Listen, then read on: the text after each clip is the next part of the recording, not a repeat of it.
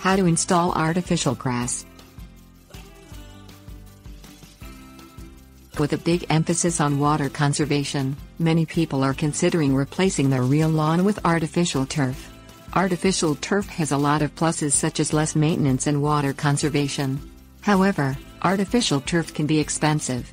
The good news is that it is possible to cut down on cost by installing the turf yourself. Read on to learn how to install artificial grass.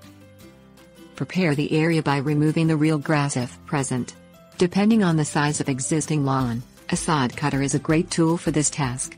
Remove all debris and cap off sprinkler heads if needed. Level and smooth out the area. You may want to compact the area as well. Then add crushed granite to act as a barrier for the synthetic grass to rest on. Smooth out the crushed granite and compact it down using a cement roller. Water the granite down and compact again. Roll the synthetic lawn in place and trim in areas that it is needed. Once the lawn is set in place, then anchor it down. The lawn should come with anchors attached.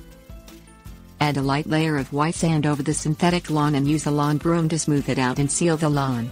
Then water the new synthetic lawn to set it in place. Tips warnings. A cement compactor is helpful to ensure proper compacting and leveling. Water down the lawn with a garden hose about once a week to keep clean, especially if pets are present.